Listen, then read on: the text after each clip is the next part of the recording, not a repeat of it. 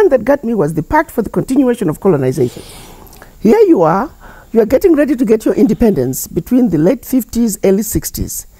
You are getting your independence, but before you do, we want you to sign this document that is called the Pact for the Continuation of Colonization.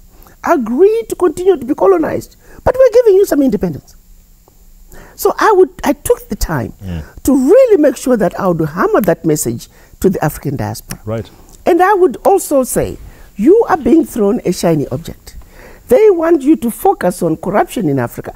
I'm not saying we don't have corruption in Africa, but then there's corruption everywhere. Right. In fact, if the truth be told, there is a lot more corruption in the Western world than in Africa. It's just not as blatant.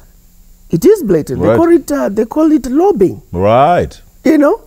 So it's a different name. But be it as it may, the corruption watchdogs from the West have said 50 billion gets out of Africa from corruption every year. I get it. It's a lot of money. Let's go after it. But I'm also saying, African diaspora, wise up, listen to me.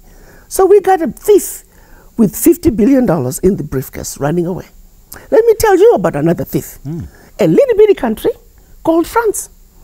And then I'll proceed to tell them about the Pact for the Continuation of Colonization. Right. Through that pact, one aspect of it, which had to do with bank reserves, France is taking out of Africa over $500 billion every year. Right. So now I've told you about the thief with 500 billion and the thief with 50 billion. You are putting all your energies going after the thief with 100 billion. I'm not saying don't do that. Let's do that. But let's also prioritize. For you to be completely ignorant of this other thief with 500 billion. So after I finish doing that, invariably, every question without fail. But Ambassador, African leaders are corrupt. Right. I said, I get it. Why am I not getting 10 times more outrage about France? Yes, get outraged about what's happening in Africa. But I want the 10 times outrage about what's happening. And that's just France. Right. Look at Germany. They gave us a token 1 billion after the genocide in Namibia. Do you even know about that? Are you outraged about that? Look at Britain.